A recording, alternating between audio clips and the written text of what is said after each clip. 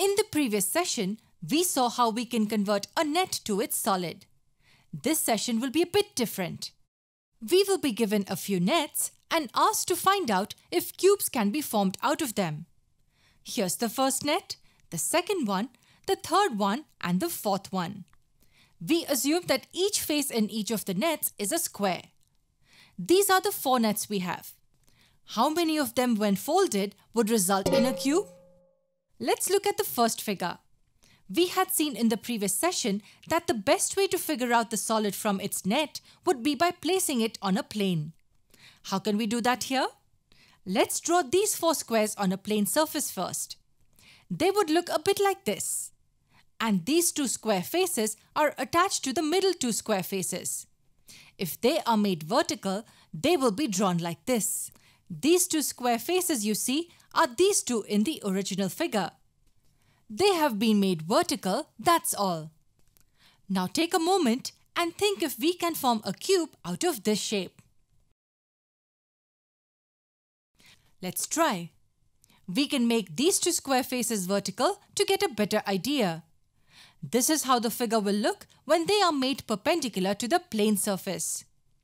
Now it's pretty evident that a cube cannot be formed out of this no matter how you fold it.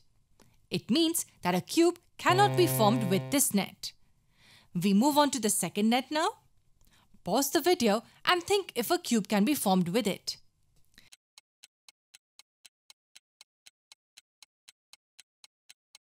We use the same technique to start off. We draw the net as if it's lying on a plane. These 4 faces can be drawn like this, and the 2 faces attached to these 2 squares can be drawn like this. This net on a plane surface would look like this. Can a cube be formed out of this?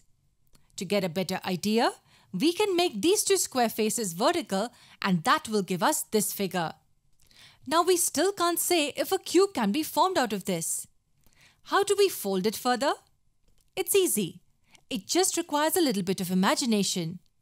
If we tilt the 2 square faces on the left onto this one and make the square at the extreme right vertical, we get this figure. 4 vertical faces and 2 horizontal. Understand this well.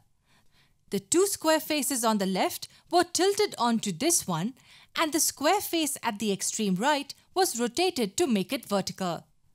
Can we make a cube out of this figure? Of course we can.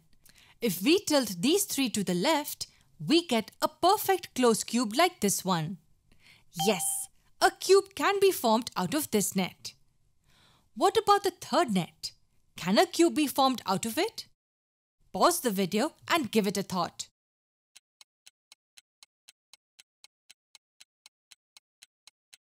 It shouldn't have taken you much time.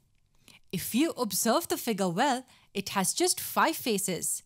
Not enough to form a cube because a cube has 6 faces. So, a cube cannot be formed from this net. And what about the fourth figure? Pause the video and try it out.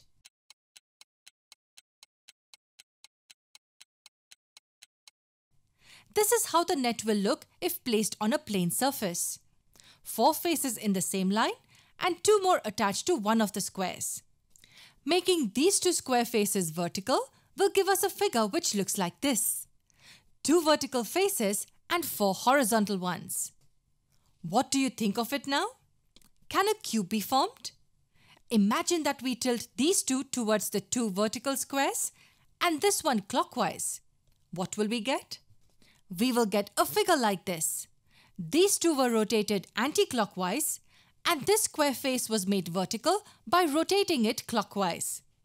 Now if we just drop the square face towards the left, we will get a cube. So yes, a cube can be formed out of the fourth net. All this we did in between is what you're supposed to imagine in your head. And it's not too difficult.